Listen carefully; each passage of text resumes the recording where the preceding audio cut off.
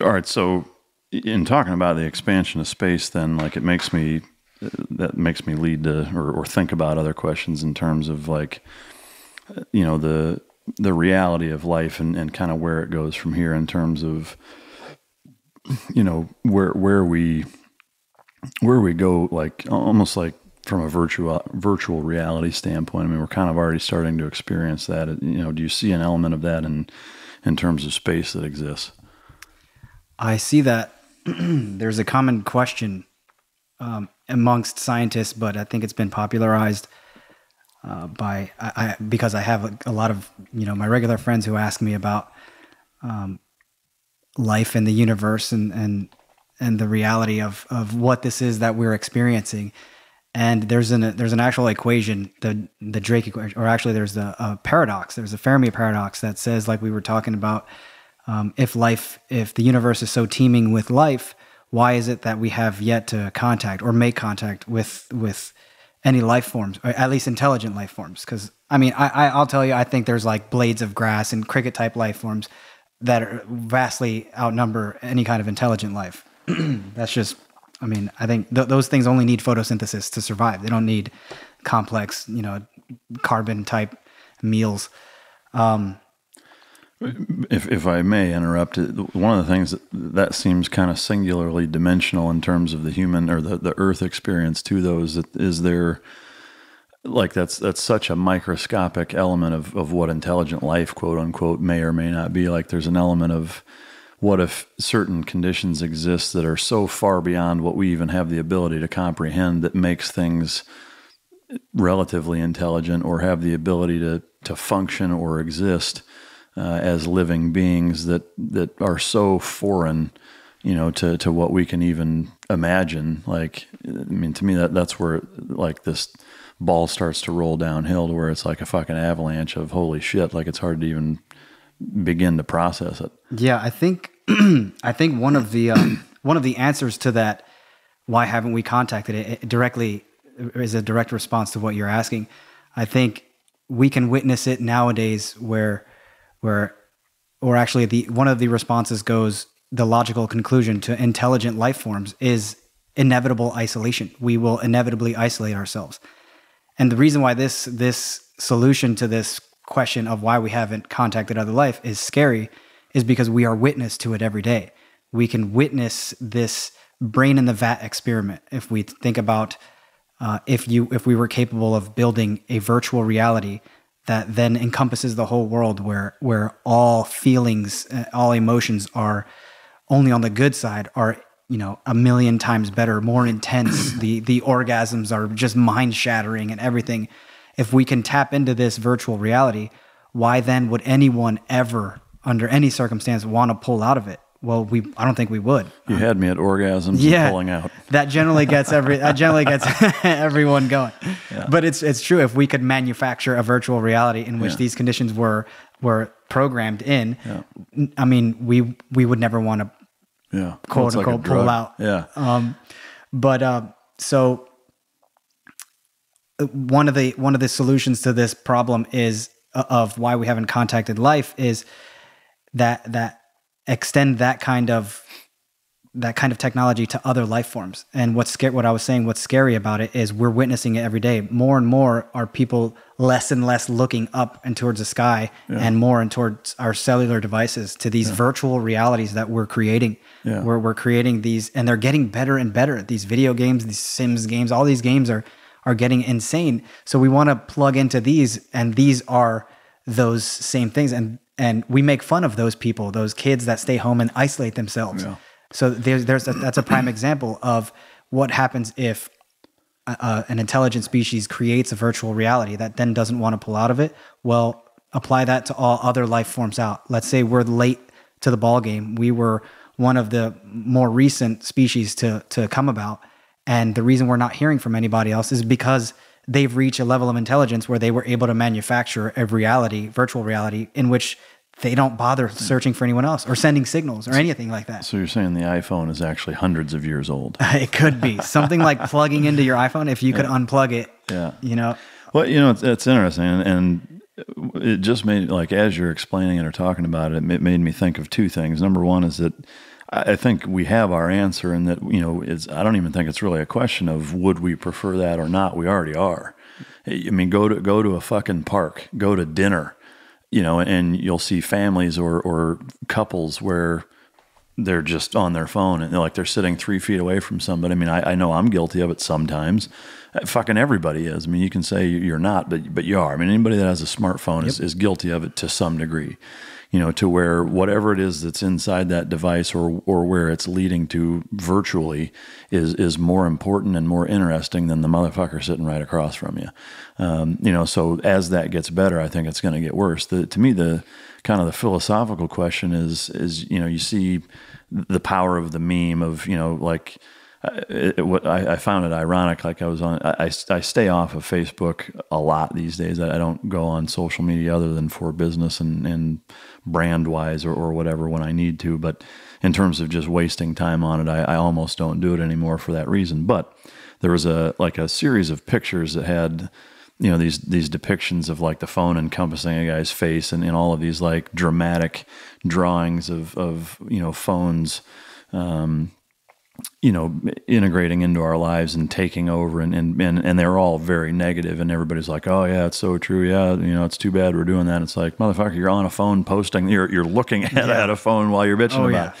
But you know, that brings me to the broader question of, you know, if you think about it again and kind of more even keeled, is like, who actually gives a fuck? You know, ultimately, like, if that makes you happier, is that necessarily a bad thing? Maybe it is, maybe it isn't, I don't know. But like, to just assume that that's a negative, like, well, why is it a negative? Like, well, it's because you're focusing more on that. Well, if you know, scrolling Facebook makes you happier than your spouse, maybe your spouse is fucked up, you know, but why is that? Like, you know, who's to argue that that's not necessarily a better environment? You know, I think it's easy to make the argument that it's not. But my point is to look at it at least a little bit more fairly and saying, you know, people aren't killing each other, at least, you know, they're not out fucking dumping oil down a drain, like, or you know, polluting national parks or whatever. Like, with the amount of fucking people on the planet, is that Matrix scenario where there's, you know, banks of fucking human pods plugged into a fucking system. Well, at least you're not out fucking things up. You know, I don't know. What's your take on that? So I agree. I honestly can't stand the constant negative press, I guess you can say, on how terrible social media is, how terrible people are attached to their phone. That's just the way it is. These arguments, I think, have been had, you know, for, like, at what point does this argument die? Like, you know, how terrible were cars back in the day, and then railroads, and then like the Morse code and newspapers and like, just let it be. However, I think in my personal experience, when I am addicted to social media, I find that it's not that I'm necessarily, because I'm ignoring people walking across the street that I could potentially develop relationships with, but I'm too busy looking at my phone. I am generally on my phone interacting with the people who matter. It's my brother, people who I wouldn't otherwise be able to communicate with due to geographical disparity, you know? Yeah. My brother, family members, people who I think, instead of maybe developing this passerby kind of smile high, instead I'm doing what matters. I'm maintaining connection to those.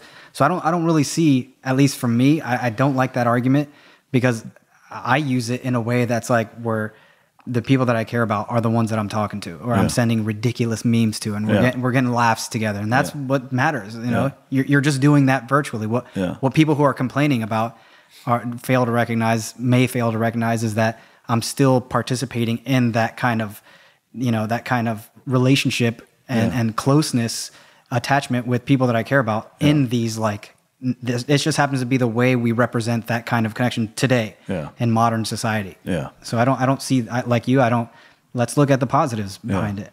Yeah. I mean, I think, you know, again, back to balance. Here we go again. I should get fucking balance. But I agree. Tattooed There's on my always lower this back. balance. Yeah. Yeah, I mean, like, can you overdo it to the point where, you know, I think, like, with kids too, there's an argument to be made in that, from a developing brain and the dopamine receptors of allowing them to social media, where their self-confidence and and mentalities are distorted because of the amounts of likes or lack thereof, or things like that, I think can be negative. I do view some elements of social media and internet usage across the board as almost like a drug, or can be an addictive element to where it should be at least recognized as such, and maybe regulated a little bit until you're old enough to do it yourself. Oh, agreed. But absolutely. But yeah, I'm right there with you, and that there's an element of it that's demonized to a point to where I think it's maybe a little counterproductive and gets frankly fucking irritating to hear. But at any rate, one other thing space wise, I guess that I know I'm curious about, and other people are.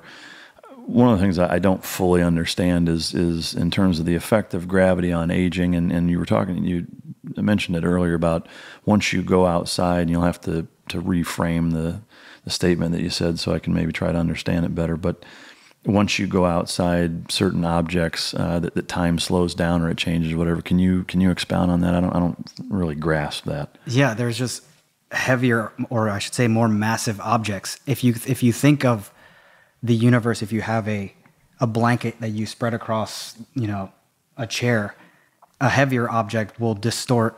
You take a marble, it's not going to distort it that much. And then you take a bowling ball and you put it on it, it distorts it a lot. Mm-hmm. So that, because space and time is a fabric, it's gonna warp the rate at which you experience time around that object. So as you are in orbit or close to this massive body, your space-time is warped, it's spread, that fabric is spread, thereby spreading, I guess you can say, time in itself, and it's going to go by slower. Whereas like less massive objects don't distort space-time as much, and they'll, like Earth will whip around the sun, and you'll feel time regularly. But if you're orbiting the event horizon, let's say, of the outer rim of a black hole, which is super massive, almost infinite mass and density, your frame of reference, in physics, it's all about different frames of reference. Your frame of reference, you're going to experience it in what you think is normal,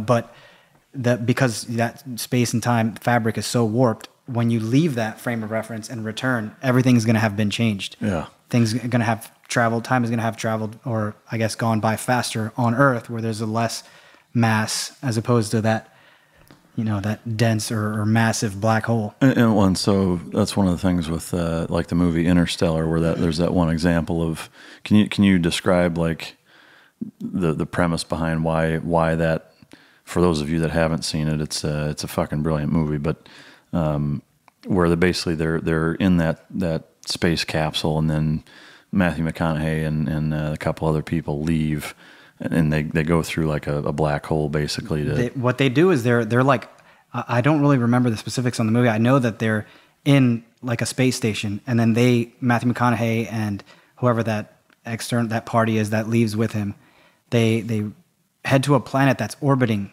or I guess that's in or nearby a black hole. And one of the golden nuggets of that movie, I don't know if you've picked it up, is if you have listened carefully, and while they're walking around on that planet, you'll hear it.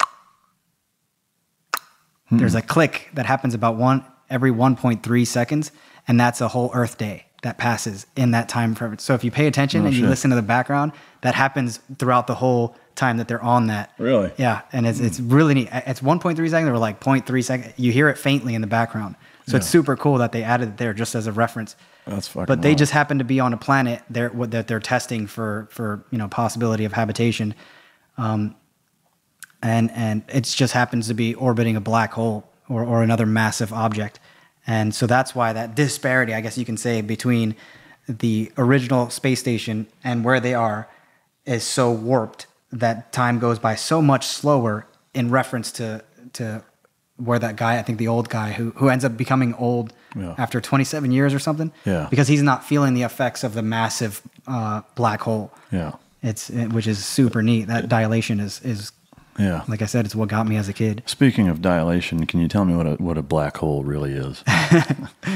That's the beauty of that's why we call it a black hole. It's like, that is a trip. Like, black holes are fucking, I mean, if you can, just again for the listener, all smart ass porn references aside, explain the reality of a black hole as to the best of your knowledge. So like a black hole can form when there's a massive star. Like our star, our sun, will not become a black hole because it will not end up condensing into a black hole because it's not big enough. I know it's crazy to think our sun is actually 98% of our entire galaxy. So all the other planets are just pebbles, kind of. But you need a planet. There are a couple of ways that a black hole forms.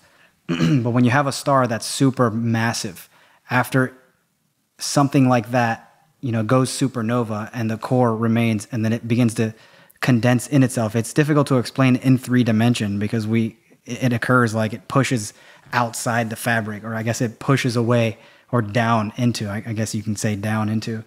But when an object becomes so massive that the fabric containing it can no longer contain it, it's like you have that marble on the blanket, and then you have a like a bowling ball. Also, you put that next, and I guess it folds that blanket a little bit more.